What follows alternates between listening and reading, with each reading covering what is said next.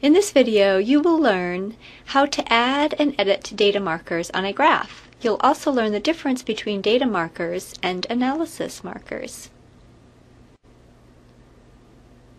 You'll want to add data markers to a graph when you need to perform analysis on a sub-range of your data. To do so, you click on the Data Selector tool on the Tools toolbar on the left-hand side of the screen. Data markers are added to your graph at the beginning and end of the data plot. You now need to click and drag them. You can watch the data display window at the bottom of the screen, which is showing you the XY coordinate values. You press Enter to confirm your selection. When you do so, you will now have the pointer tool back, and the data markers are now red in color. Double-click on the markers to further edit the range. You can also right-click on the marker, and from the context menu you can edit as well. You can use the arrow keys to move the markers as well as using the mouse. When you use the arrow keys, the markers are moved point by point, and you can watch that data display window. We're moving the first data marker. If you hold down the Shift key, it moves by 4. Now the Control key will move even faster, which is especially useful for large data sets like we're looking here. Watch that data marker, that first one, move. Again, you press Enter to confirm your selection. You can now perform analysis on this range of data. Let's continue by looking at another graph. With this graph, we're going to mark multiple subranges.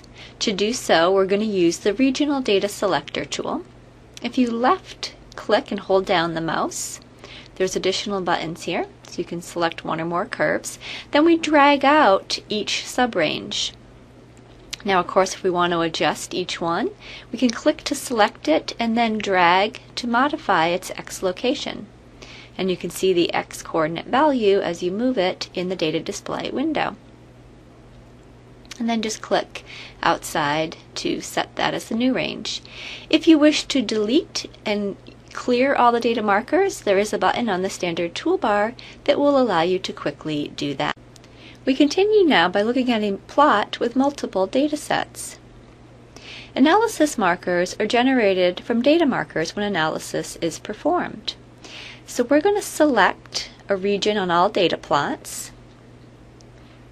We drag out to select the linear part of the data, and then we're going to perform a linear fit.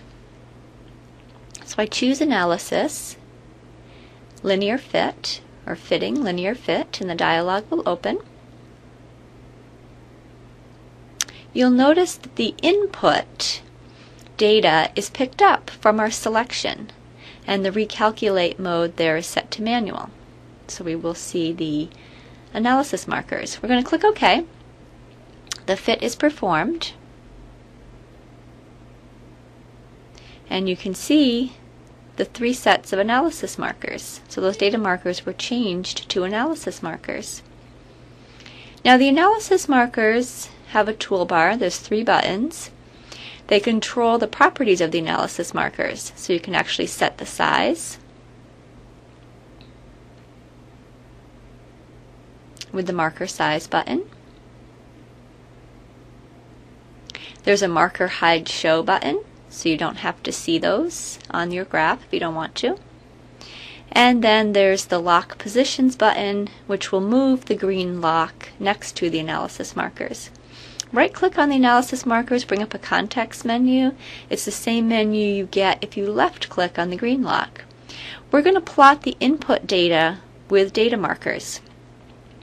This will give us a new graph, and again we're back to the data markers so we can perform a new set of analysis on the same input data if we wish. This concludes this tutorial. Thank you for watching.